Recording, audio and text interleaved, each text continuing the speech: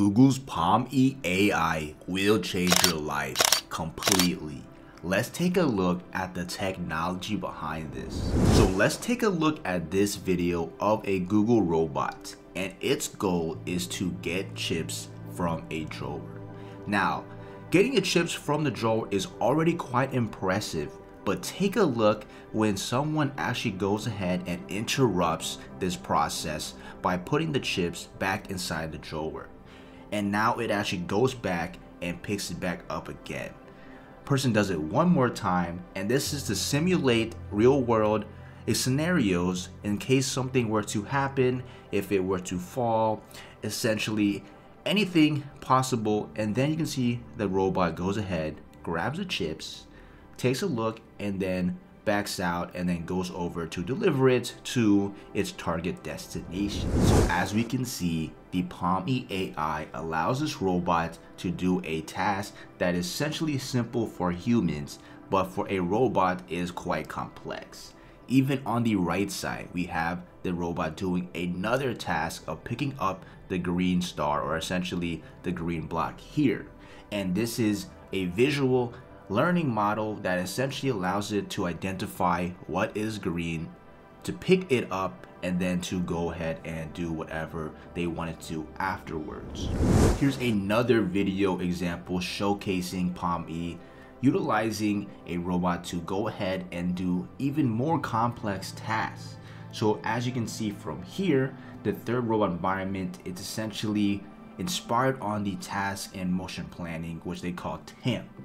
And that essentially studies the challenging planning task of rearranging objects, and these are confronting the robot with a very high number of possible action sequences. So as a normal human, for you to say, for example, let us separate the red from every other color, or even just putting red to red, yellow to yellow, green to green, blue to blue, it seems like a very simple thing as a human. However, for a robot that has no idea what colors are, what shapes are, it has to go through a lot of complexity behind the scenes to even accomplish such a simple task. And that is what PalmE has managed to do in these examples. And here it has even more abilities to identify certain colors of shapes and putting them in a specific order that it is programmed to do. And here is a real life example showcasing the robot picking up a sponge off the top layer with a specific color and then delivering it to a person. So there's already some of the actual real world examples being put into use. And not only robots are part of this AI, this actually has visual learning capabilities as well, and it can recognize images and identify exactly what is happening, who they are, and anything else that you possibly could think of. So for example, we have Kobe Bryant on the top left image right here, and the question says, how many championship rings did the player on the left win in this career? Let's think step by step. And then we can see the answer. Step 1, Kobe Bryant is on the left. Step 2, Kobe Bryant has won 5 championship rings. So right off the bat, it already knows who this person is based off of data, and 2, it's able to utilize the data across the internet and essentially know that Kobe Bryant has won 5 championship rings. And then you can see additional examples of actual images and it being able to read it. And this specific image with the do not enter sign I thought is quite interesting because it's asking, can I go down this street on a bicycle, yes or no? And if you can read it, you see that only it says bicycles and emergency vehicles. So first it says 1, do not enter, so it's reading from top to bottom. And then number 2, it says except bicycles. And then it says number 3, do not enter, or essentially do not entry except bicycles. And essentially number 4 tells you right up, yes, you can enter. So that's already quite incredible. And I can see use cases, especially if you've been in cities like LA or even complex areas where there's a lot of signs with times and it says you can't park here, and then you can take a picture of it. Next thing you know it, can I park here? It's 4:15 p.m. and it'll say either yes or no.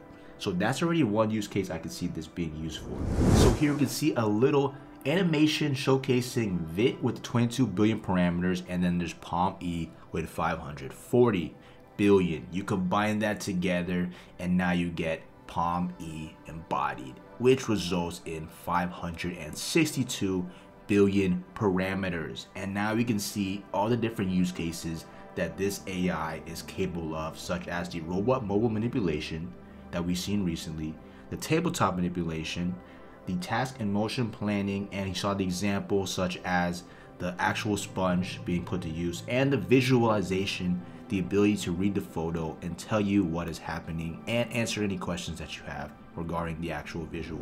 Now let's take a look at some more detailed examples of how amazing the Palm E AI model is.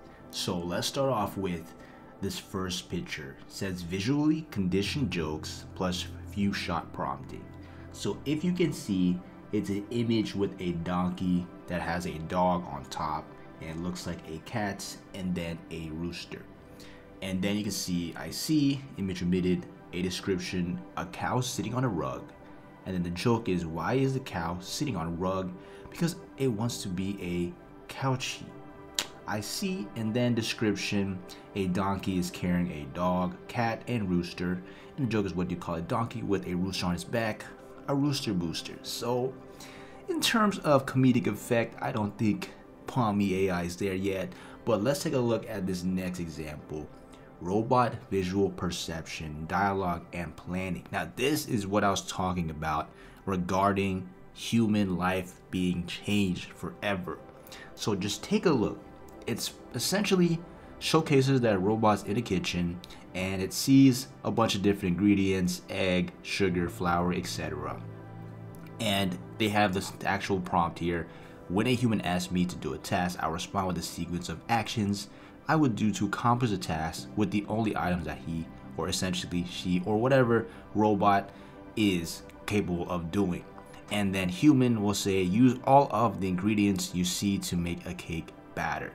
And then the step would be to crack the egg, put the egg into the bowl, put the flour in the bowl, sugar next, mix it, put it in the pan, bake, eat, and clean it up.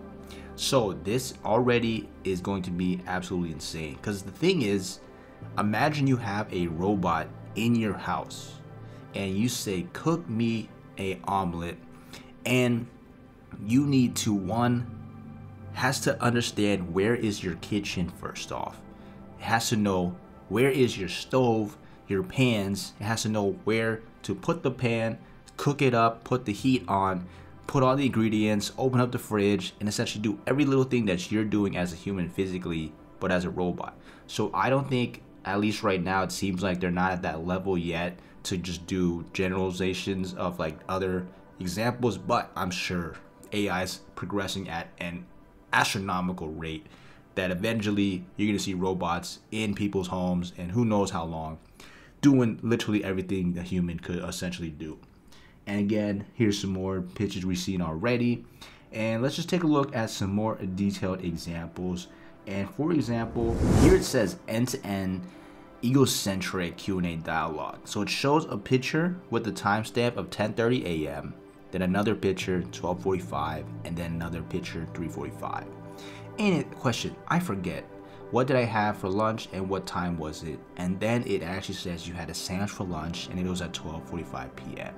So this is already kind of crazy, because have you ever had somebody ask you, what did you eat yesterday, or what did you have for breakfast, and it's only a couple hours later and you don't even know what to say? This thing has the memory. It can literally see what you did based off photos that you took and essentially tell you your entire day. So there's a lot of use cases for this in terms of summarizing work, jobs, or just anything that you do, and I can see the advantages of this in the future going to be quite insane. And here's a food restaurant example that I'm sure everybody in their life has contemplated before, and it's essentially asking, I'm getting 2 custom pizzas for me and my friend, how much should I pay in total? And then it showcases custom pizzas. One is 2 times $9.99. Third step is essentially $19 $4.98. So if you ever went to a restaurant, you might not have that much money on you, or you're deciding to order out food. It's like, should I get this? Should I do this? If I have 10 people at my party, should I buy this many pizzas, this much diets, cokes, sodas, etc.? There's a lot of use cases that this could expand into that normal day humans could do. And I think it's going to be quite astonishing. And here we can see from the beginning, with limited parameters, the amount of data that it can access. And now with the 540, you can see the expansion of information and access.